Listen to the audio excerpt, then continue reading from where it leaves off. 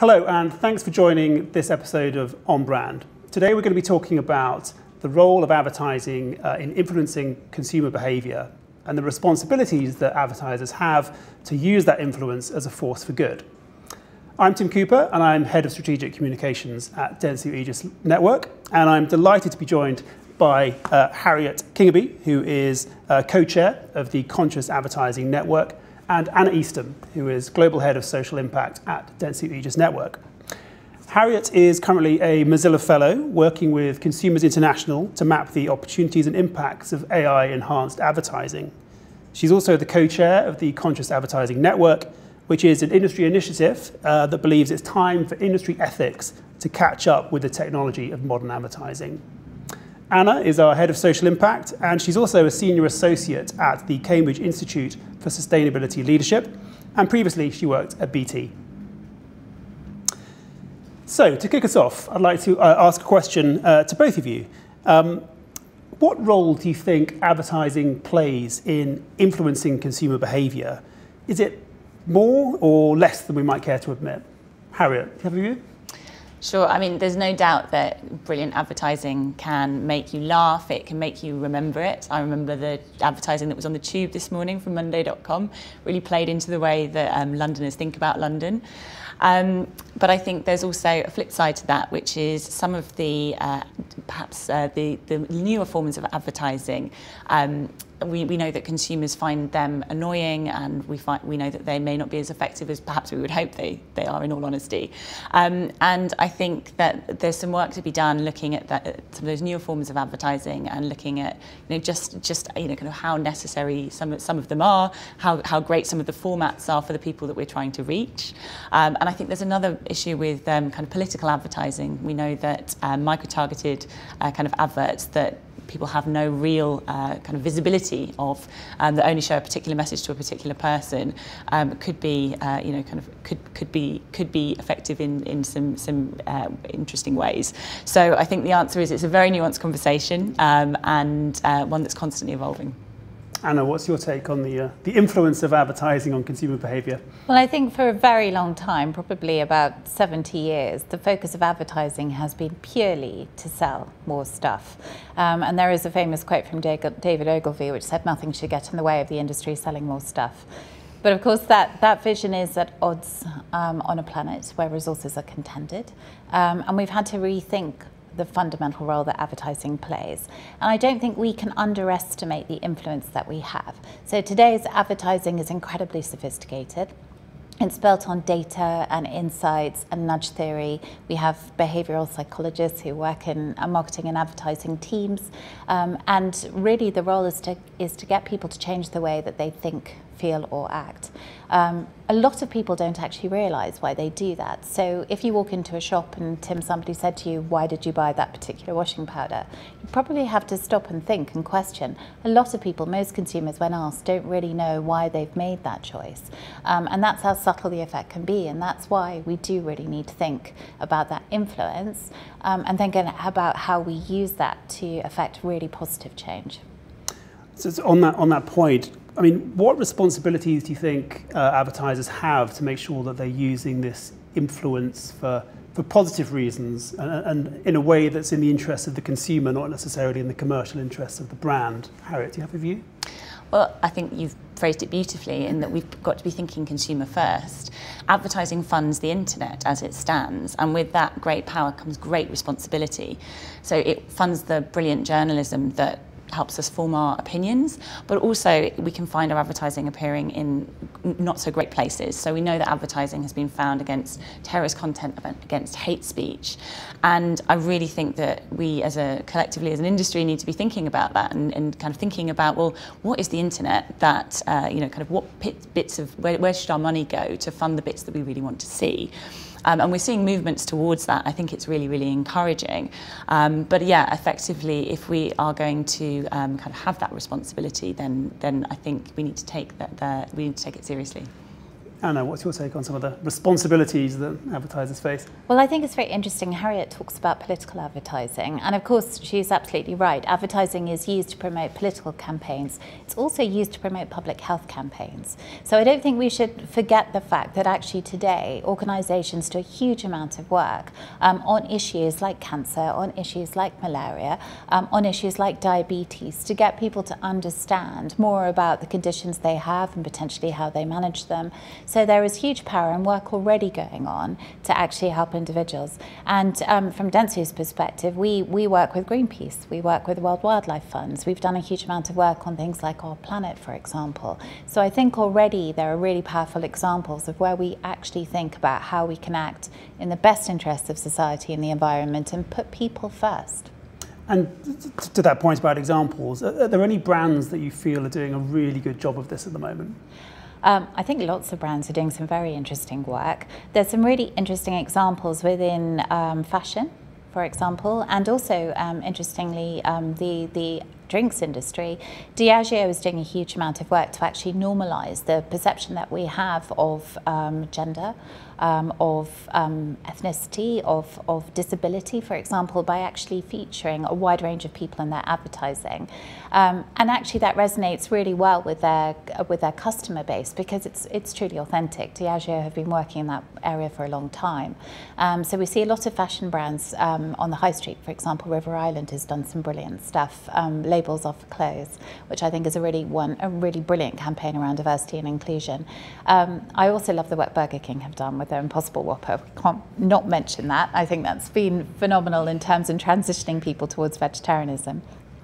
But probably my favourite most recently, and one I'm really proud our team at Carrot were involved in, is the work that Cadbury's have done by very simply taking off all the words on the wrappers of the Cadbury's chocolate bars to highlight the fact that aged people in the UK often go 5 days without speaking to somebody. So that's very simple but hugely powerful, and the profits for that campaign actually go to Age UK. Harriet, you talked about the role that brands can play in ensuring that technology and advertising is used ethically, but what about the role of consumers? Anna, do you think consumers have a role in terms of keeping pace with the latest tech developments and helping ensure that they're used ethically? I think consumers instinctively keep pace with technology developments. We live in an age of the digital savvy native, essentially, where children are actually born knowing how to operate an iPhone before they can walk. So I think consumers adapt. They adapt to the different channels and technologies that we introduce, whether that's augmented reality or virtual reality. The question is whether or not they really understand how the data is being used, and I think Harriet's already covered this, and clearly we have a responsibility to do so much more to inform them. And I think the more informed they are, the more sophisticated they will become and the more able they will be able to control their environment. When it comes to ethics, though, I think we do need to recognise that actually ethical behaviour in the online world is the same as ethical behaviour in the offline world. And, you know, it's the responsibility of the collective to really monitor that. So we need to recognise, we need to stay informed. Consumers need to recognise when things aren't working the way they should be, not be afraid to call it out, and then hold people who aren't behaving the way we need them to accountable. That's very good. And switching gears a little bit, if I may, to talk about environmental performance. We've already talked about sort of data ethics and the role of technology and advertising to be used ethically, but there's also clearly an onus on brands to communicate how well they're performing on some of their environmental targets. In that vein, Anna, can you tell us a little bit more about the work that we're doing with Brands for Good? Yes, so Brands for Good, that is very exciting. It was launched in April at Sustainable Brands. It's a pre-competitive collaboration by 9 organisations, including Dentsu, and 8 household brands. I say pre-competitive because we have people like Nestle and Pepsi collaborating at the table to look at solutions. And what we're focused on is how we make that shift shift consumers towards a more sustainable lifestyle. So what we see at the moment is that people really have an appetite. They want to do the right thing. The most searched for term on Pinterest is actually how to, sustainable lifestyles and how to do things more sustainably or buy more sustainably. But they don't necessarily, brands don't necessarily see that translate into purchasing decisions. So what we want to do is help equip consumers so that they understand. So there's 9 consumer behaviours that we've identified, sustainable behaviours. These are things like reduce, recycle, reuse, eat more plant-based food, and we're trying to embed those behaviours at the heart of brand and marketing strategies. And that's quite interesting, and I touch on that because I think we've always looked at consumer need states and we've always looked at what brands uniquely have to offer, but that externality in terms of what the world's need hasn't always been embedded. So I think that's the shift, and that's what's really exciting. And sort of taking a step back a bit, do you think that there's now more external scrutiny on the role that advertising can play in terms of positively, bringing about some of the sustainable lifestyles that we want to see? Yes, absolutely, because I think people are recognising the influence that the sector has to actually change behaviour. And really importantly, I think for the first time people realise that actually when we talk about climate change, when we talk about the Anthropocene, that actually that is down to people, it's down to individual behaviour, and people need to affect change. So we need to do that, and we need to do that really quickly. And I think there's been activist groups that have called that out as well. So Extinction Rebellion is quite famous for standing up and actually saying to the media industry that we know you have a role to play here, and we need to change. So I think there's pressure coming from regulators, from financial institutions, from the brands and the organisations that we work with, but also from activist groups. Harriet, would you agree with that? Yes, I would definitely agree with that. I think it's surprised and delighted me that over the last 6 months I've heard climate change and sustainability discussed more at advertising events than I've ever heard before. That makes me really happy. I'll start there. I think as well as the content that we produce and the influence that we have as an industry to help people understand and to kind of really partake in sustainable behaviours, we've also got to be thinking about where our media is placed. So we know that we can find advertising next to climate denial online, and that can be troublesome if you're a brand and you've got fantastic sustainability aspirations and you're getting the message out there. But if your content is appearing next to climate change denial online, then you've got conflicting priorities. So I think we're definitely seeing more scrutiny of our industry, but we're also seeing movement, and we're also seeing organisations within the industry recognising that there's stuff that they can do and that they can use their influence and in a really positive way. So I think I think we're going to see much more joined up thinking in terms of media spend as well as content in some of these areas. And just to add to that, that was really evident in New York in September when Climate Week ran concurrently to Ad Week. And I think for the first time we saw some of the messaging and the executives travelling between the two. And the industry, including Dentsu Aegis network, signed up to a climate pledge to commit to net zero emissions, which I think is hugely powerful. I don't think we would have seen that last year. Interesting. And on this theme of scrutiny and sort of bringing it back to consumers, do you think that younger consumers have higher expectations of brands and the positive role that they should play in society? Anna? Well, I was with Alan Jope, who's the CEO of Unilever in New York, talking about exactly this. They have done some research at Unilever which segments their customer base by demographic. And whilst baby boomers are less inclined to make a change, for Gen Z, it is the only purchasing decision that matters. So I think we are seeing a massive shift, and that does ladder down. So I think for millennials, it's 70%, but for Gen Z, it's the only purchasing decision. So I think, yes, absolutely, the next generation are calling for change. And they're not just calling for a new type of product set or a portfolio set, they're actually expecting brands to take action. So another survey we looked at, 78% of consumers expect a brand or an organisation to actually have a proactive stance on a social or environmental issue. And 64% of people will actually stop buying, will boycott that brand if they don't agree with their stance on a social issue. So that's really powerful. Harriet, does that sort of analysis chime with your sort of experience as well? Yes, I think that younger people really do want brands to want to buy from brands that chime with their values. And I think, as Anna was saying, they are prepared to boycott those that don't. And I do think, as an industry, we're really obsessed with the new and the new generation. And I think we do well to really think about this when we're planning what we want to do, how we want to communicate, what advice we're giving our clients, because I think it's an exciting time. Fantastic. Well, thank you so much. And we've covered quite a few bases today around the role of technology in advertising, the influence that advertisers have, and the responsibilities to use that positively, as well as communicate progress on things like environmental targets. So to kind of bring it all together and to sort of make it real for people. Last question would be, what are some of the practical things that people watching can do to start encouraging brands to behave more responsibly? Harriet, what's your take?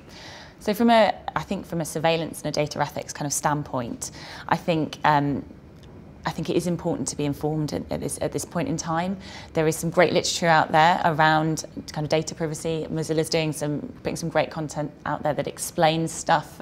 They've just released a guide that looks at products you can buy for Christmas and how creepy they are, on a scale to not creepy at all to very creepy, which I'd advise everyone to have a look at. So I think being informed is powerful. I think also, as well, and I think if politely asking your favourite brand if they're a member of CAN, obviously we'd love.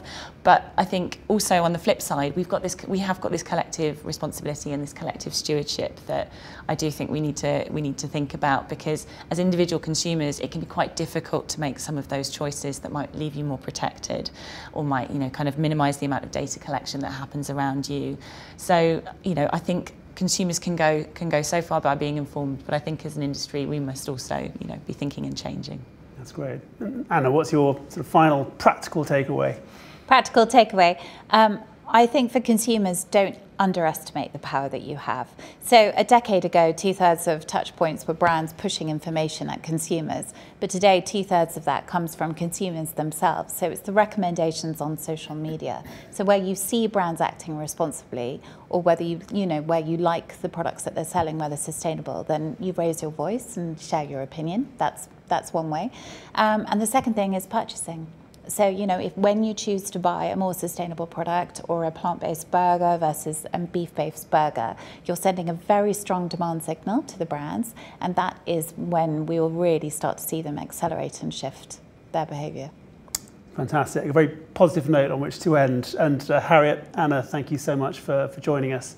Thank you for watching the latest episode of On Brand. Do join us for the next one. If you want to find out more information about some of the discussion today, do have a look at the Conscious Advertising Network website. Also, if you go to the Dentsu Aegis Network website, you can find out more about our social impact strategy and programs. Thank you very much for joining, and hope to see you next time.